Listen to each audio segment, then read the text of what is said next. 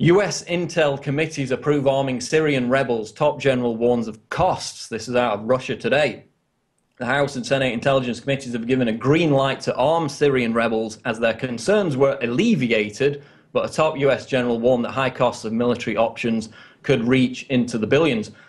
This, of course, is Martin Dempsey, the chief of the US Joint Chiefs of Staff, the highest-ranking military advisor, basically warning that it's going to cost between $500 million and $1 billion a month to maintain a no-fly zone, which, of course, is a euphemism for a total bombardment on Syria, and may even be ineffective because the Syrian army relies on artillery, not air support, to fight the insurrection. So while US cities like Detroit are going bankrupt, the Obama administration is pushing for another multi-billion-dollar military bombardment on Syria.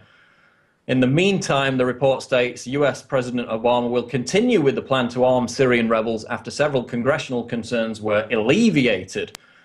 And it looks like Dempsey, with this article, is actually trying to stop this madness, labeling the move for what it would be, which is not a kinetic action like we saw in Libya, but an overt act of war. And of course, John Iran McCain is threatening to derail Dempsey's position as chairman of the Joint Chiefs of Staff as a blackmail to get him to push for this no-fly zone military bombardment. But at the moment, he's warning against it because Syria is not Libya. You know, Libya had a paltry army of 15,000 soldiers and virtually no air force. Syria, on the other hand, has one of the most sophisticated air missile defense systems in the world, stronger even than Iran, according to most analysts.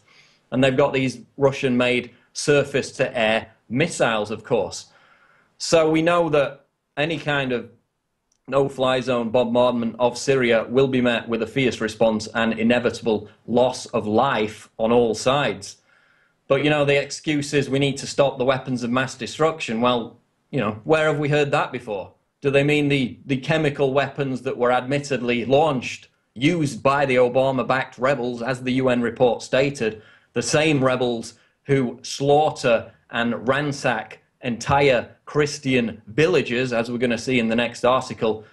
Of course, the only reason they're arming the rebels now, that they're pushing through with it, is because the Syrian army is scoring key military victories across the country. They've already been receiving the weapons from Gulf countries with the aid of the CIA, these al-Qaeda rebels. Now, because they seem to be losing militarily, McCain and others are continuing to push for this military bombardment by the ludicrously labeled no-fly zone, now being given the green light by US and House intelligence committees. Visit Infowars.com and PrisonPlanet.com.